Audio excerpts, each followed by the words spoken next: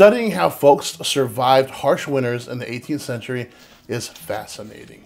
Journals, seeing ledgers, seeing how people were preparing for the winter, and thinking about things like the only food you're going to eat is the food that you grow.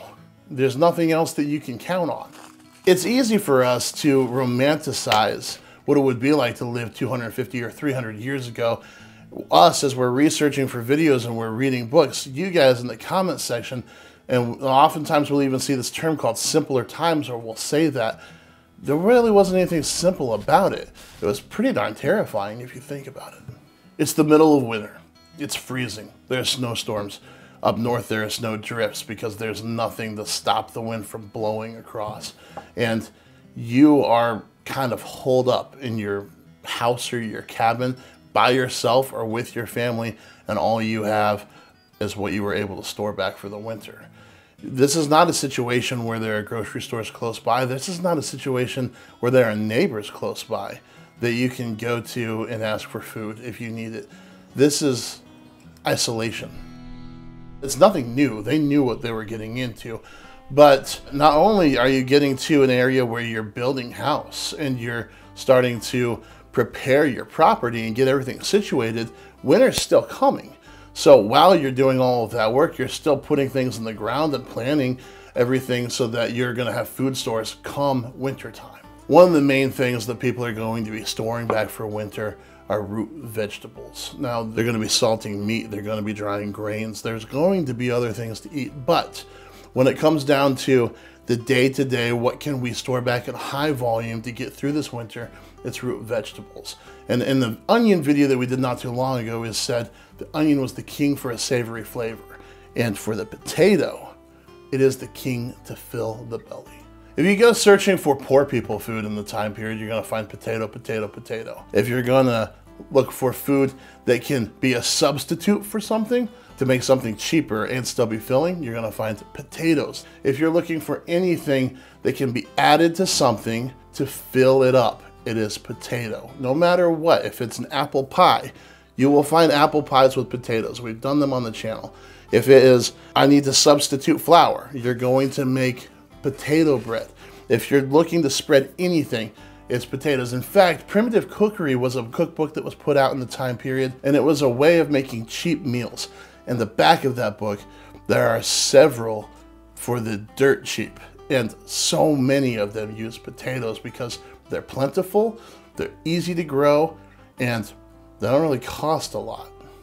On top of a potato being a cheap and sustainable way to feed your family and yourself, it is a fantastic way to feed your livestock. During my research, I found this little bit of reading. This is, after all, the chief object of modern husbandry.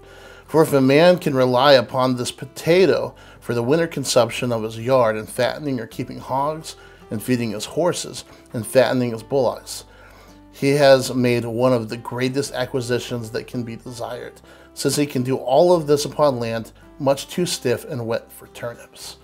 This was a staple for the homestead. This kept the homestead going through winter. Not only is the potato keeping the homestead or the farm functioning during the winter time, but it is actually keeping the city going as well, because this is poor people food.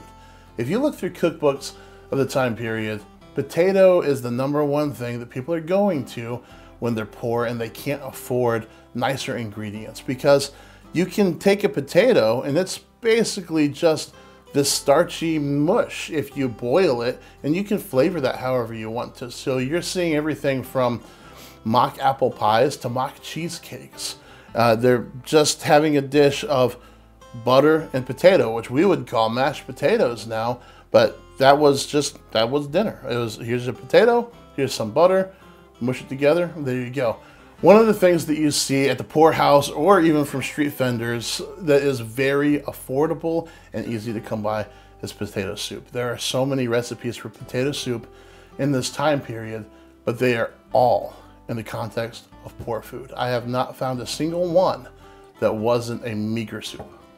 Here's a reading from A Country Housewife's Family Companion by William Ellis. It says, several of our prudent housewives foresee the great conveniency of having broad beans, peas, carrots, turnips, potatoes, cabbages, onions, parsley, and other kitchenware ready for use against one of them in harvest time. So they're planning ahead. They're already thinking, okay, we're gonna have all these harvesters in here. We need to feed them. We're gonna store these things back. And then what's not used, that just goes right into winter storage.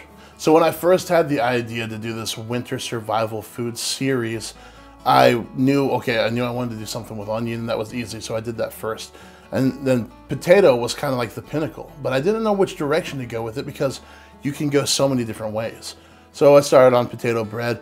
We've had a really popular video with potato bread in the past, so I decided not to do that. And I wanted to think about, okay, what is the easiest way that people can incorporate potatoes into their diet, but it's not just a potato, like a baked potato or something like that.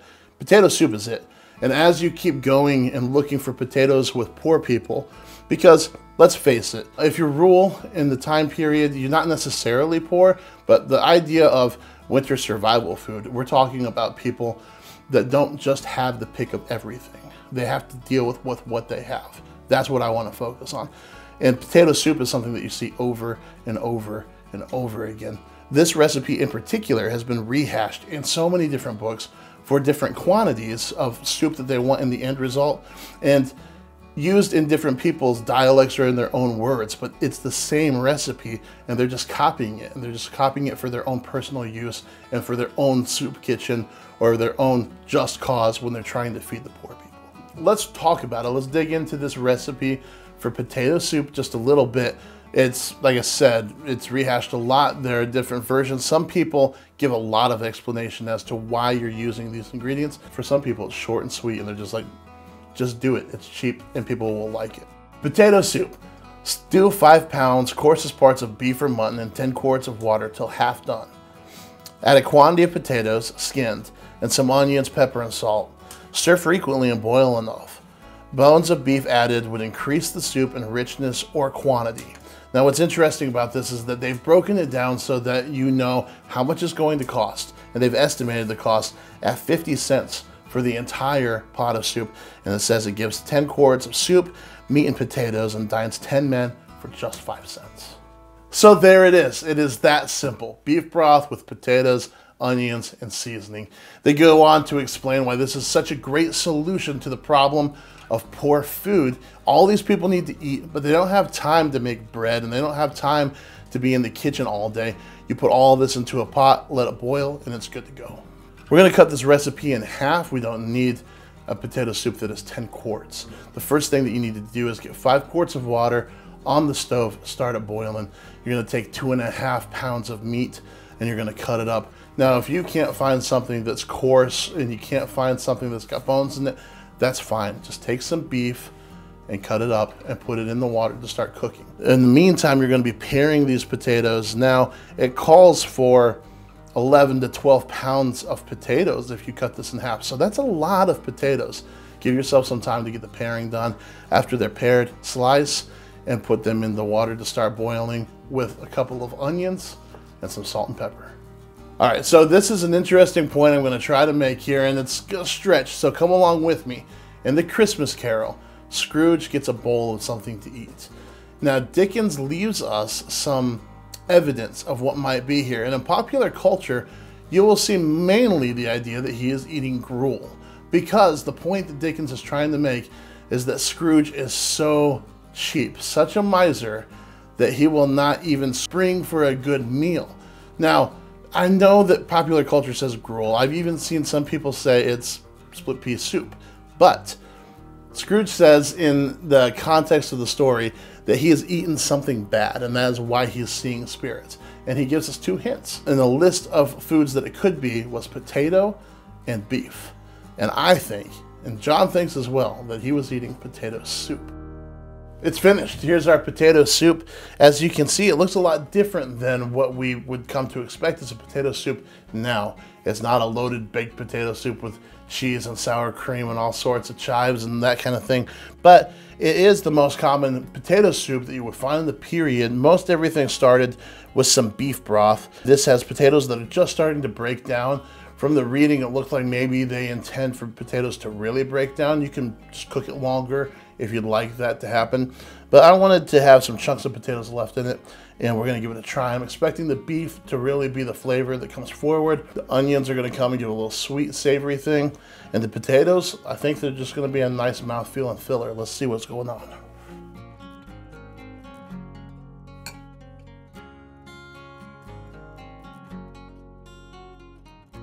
That is really, really good. It's like when your pot roast and your pot roast potatoes kind of come together on your plate. It's fantastic. You'll love it.